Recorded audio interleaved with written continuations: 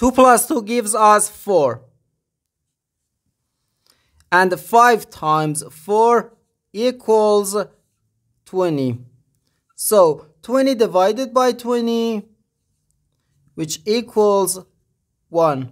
But this answer is not correct, because according to the order of operations, first we have to do parentheses, then exponents, then multiplication or division, and finally addition or subtraction. Remember that multiplication and division have equal priority, and we have to work from left to right.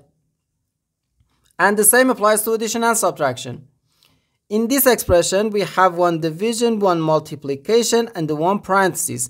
Inside this parenthesis, we have one addition. Here we have a multiplication, because in mathematics, when a number is placed next to parentheses, it means multiplication, and we usually don't write the multiplication sign for brevity. Okay, so according to the PEMDAS, first we have to do this parenthesis, then this division, and finally this multiplication.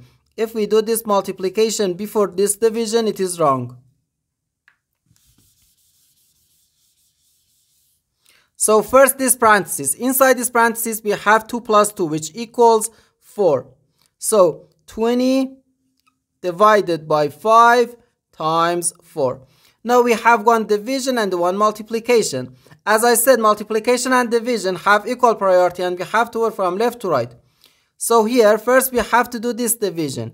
20 divided by 5 gives us 4. So 4 times 4 is just 16.